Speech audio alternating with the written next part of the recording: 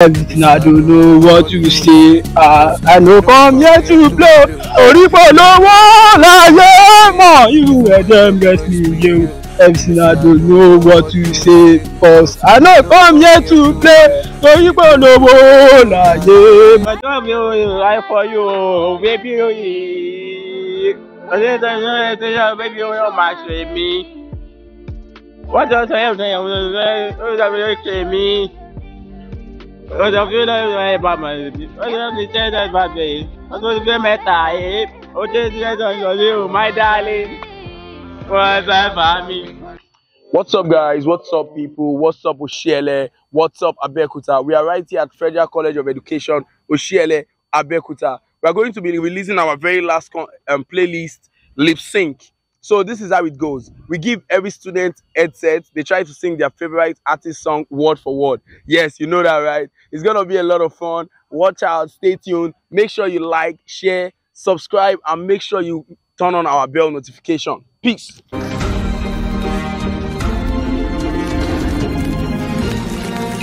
Are you ready? All right, what's up? Good. So what's your name? Seyi Vibez. What is it? Seyi Vibez. Oluwaloseyi. Seyi Vibez. Mado. Hey, so today now we're releasing our new content titled Lip Sync. So what we're going to be doing is we're going to be showing you a very popular artist. You're going to be singing along with this headset. And the artist for today is Seyi Vibez. So since your name now Oluwaloseyi, you know go for Seyi Vibez now that be. Oh yeah now. So we're going to be singing Payday by Seyi Vibez. You sabi the lyrics? Sure. You did. Yes, all right now, put on the headset. All right. DJ, are you ready, DJ? All right. Oluwaloseyi. It's about to go down. Loud down for now for this FCE OSIELE get payday. Kila ti ṣe tó fẹ́ máa ṣe pé èpè á padà sórí eléèpè. Akati samina gode seke FCE OSIELE get payday. Kila ti ṣe tó fẹ́ máa ṣe pé èpè á padà sórí eléèpè o. Ọmọ ayé ni ní ìmọ̀jì kára tí bá oúnjẹ máa gbàjára always ọ̀sìn ìrètí máa ń dá. Àṣàbí tó ṣàdọ́là bèbí lọ dọ́là kànáyà fi ọ̀nà. Who ask that nonsense question? Ṣàlérí later. You not go see me there. I'm not gonna come. Àṣàbí tó ṣàdọ́là bèbí lọ dọ́là kànáyà fi ọ̀nà ṣàlérí later. Get me you. Everything I don't know what to say. I no come here to play. Oripo lowo láyé mọ̀. What? Continue. Irú ẹ̀dẹ̀ get me you. Everything I don't know what to say. Cause I no come here to play. Oripo lowo láyé mọ̀. Mi àgọ́dé sékè. FCE OSIELE get payday. Kila ti ṣe tó fẹ́ máa ṣe pé. Èpè á padà sórí eléèpè. Akati samina àgọ́dé sékè. FCE OSIELE get payday. Kila ti ṣe tó fẹ́ máa ṣe pé. Èpè á padà sórí eléèpè o. Ọmọ ayé ni ní ìmọ̀jì kára tí bá oúnjẹ máa gbàjára. Always ọ̀sìn ìrètí máa ń sá. Speaking Ghana, that's Accra language.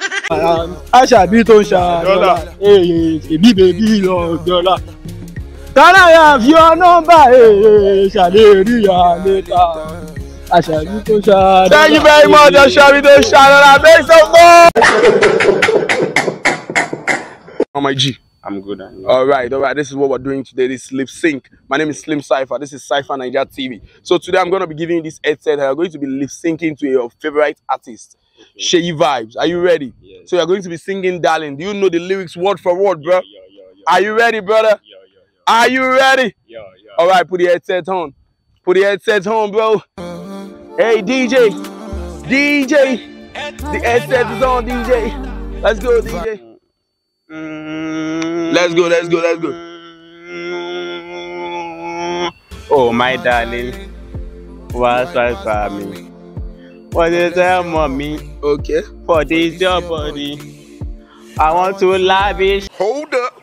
Wait a minute. Something ain't right. I want to lavish. Hey! Ketu! I beg you, attire. Attire where I beg you. See me so I don't. Okay. All my money on top your body. I want to rock your body. Darling. What's for me? For the mommy. For this your body. I want to lavish. All my money on top your body. I want to lock your body. Take right back. For you Bobby's not shot. You might want to die.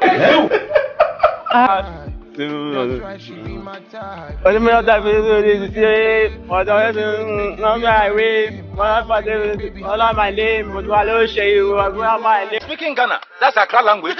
Oh, my darling, what's up by me? For this about me, okay? For this your body, I want to lavish all my money on top your body. I want to rock your body. Right back. For you to do like that. That in the cost money.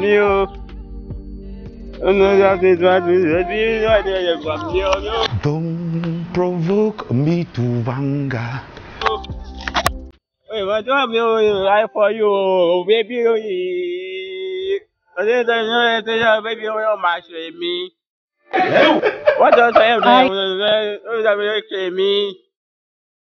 What do you know about my baby? What do you say that about me? What do you matter? What is it, my darling? What's that for me? Oh, that's your mommy. What is your body? I want to lavish all my money on top your body. I want to rock your body. Darling. What's that for me? For this your mommy. For this your body. I want to lavish all my money on top your body. Okay, make some noise for Seyi Vibez. You don't do no rock again. What? Okay. What's the name? Dvpper. So, bro, what we're doing today is lip sync on Cypher Nigeria TV. I go by the name Slim Cypher. So today I'm going to be playing a song for you by Seyi Vibez. Chance, can you sing along? Yes. Do you know the word lyrics for lyrics? Yes. All right. Put your headset on. Put your headset on. Bro, put your headset on. Oh God, put your headset on. DJ, are you ready? Okay. Okay. Sing along. All my sexy ladies, give the chance. Okay. Oh yeah, dance music, anima sound low money. Pop as a sick body. Equatawa tariwo for money. Ira omoje maje comforting. Ariju amaja sagba. Elele nínú plaza. Ọmọ camera ode mi ni matakalas. Isaja. Na am. Pick to check up straight in your DiCaprio. Better must stay for me. I do. I'm a shiveri. I'm a lemon. Like all of me, Bado and other 1,000 people. Me okay soon. See I'm okay. Oduwe my way. Massive deal cover. No ban. I just soon cover. No ban. What? Continue. I just cover. No ban. I just soon cover me. My chance. Tell them, may they give me chance.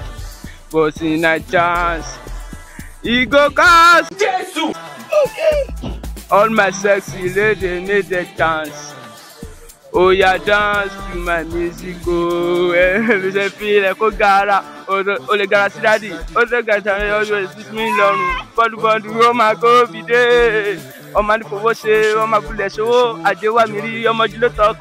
ọmọdé owó ni mí ọmọ tó bá fojú di mí èmi ọlọ́run ló ń jẹ́ èmi ní p1 p2 second straight nìyàn handicap rẹ̀ ọ́ mẹ́tẹ́ máa slip omi adé ọ́ àmà ṣe wéré àmà lé wọn lákàlá Dvpper and 100,000 people mi ò kí sun tí a mi ò kí lédè olùwé máa wé.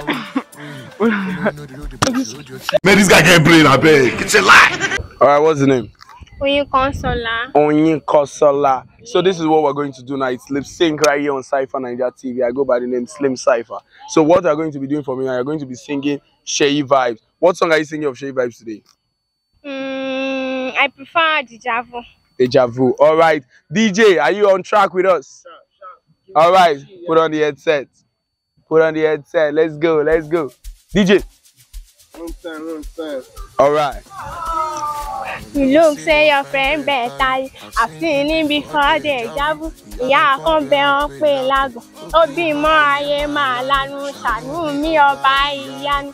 Ó dá sọmọ pẹ̀lú ìyanu. Ṣé make us pay for madam. Níbo lójú rẹ̀ wà ńlá. Mami ìwọ owó lọ, ó pàdé ọlá àti yìí lọ́nà. Kò má fi wise pay kọ́lọ̀, ògo f'Olúwa.